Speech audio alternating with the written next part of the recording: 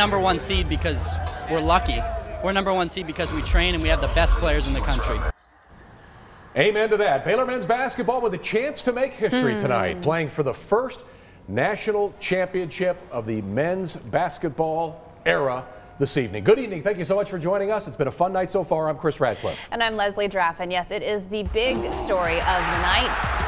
Baylor Bears fighting to take home their first national title. Yeah, fans in Central Texas all the way up to Indianapolis are making some real noise this evening, and that's where we find Nikki Lattarulo, far north of here, who stepped out of the game to let us know what is going on inside the stadium. Hey, Nikki, what can you tell us?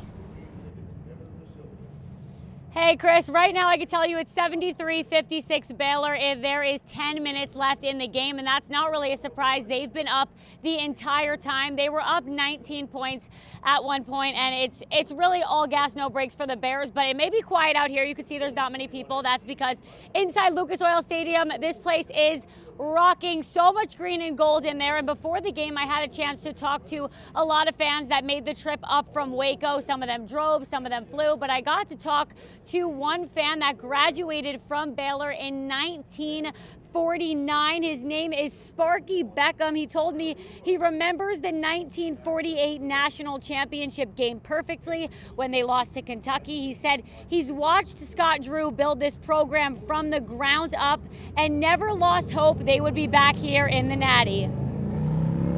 73 years apart, but well, we had some exciting guys, and I knew some of those guys personally. The team of today is exciting, and they're faster and they're taller, and it's very exciting to be here. We've got a great coach in Scott Drew. And like I said, the Bears absolutely dominated Gonzaga in the first half. Right now, the score is 73-56. I can see it in the Jumbotron in front of me. There's 9 minutes and 29 seconds remaining.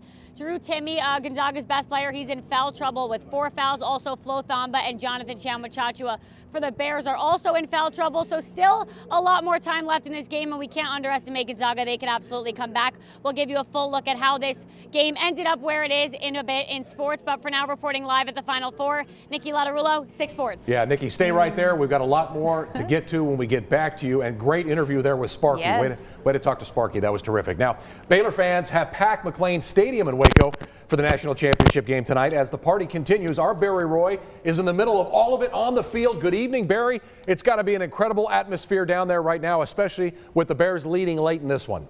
The defense of Baylor.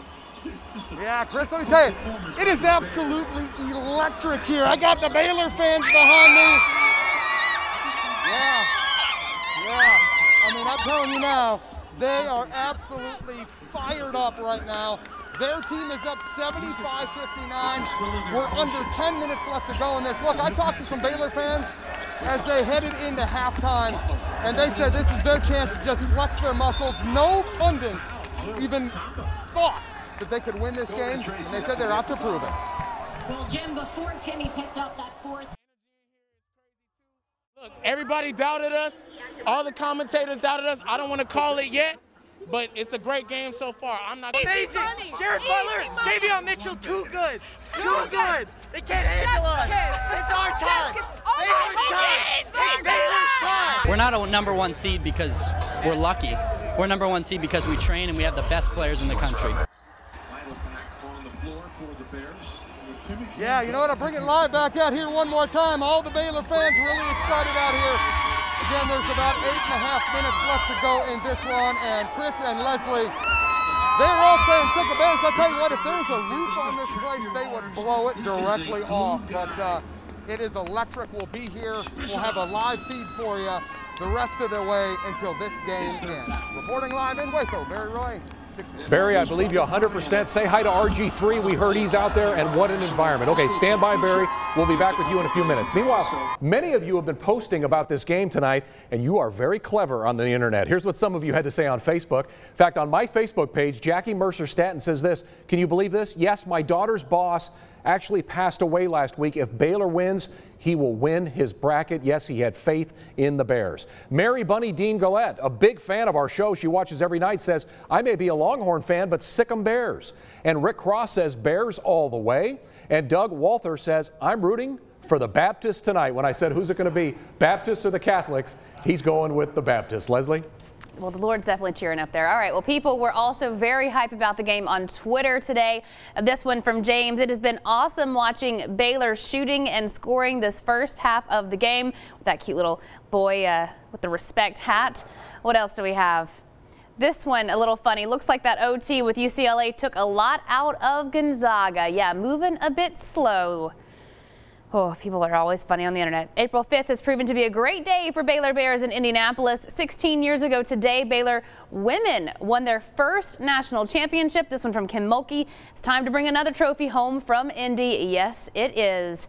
And the governor of Texas also pulling for the Bears. The Texas legislature is united behind the Baylor Bears. Hashtag sick 'em. Just heard Gonzaga picked up a new sponsor.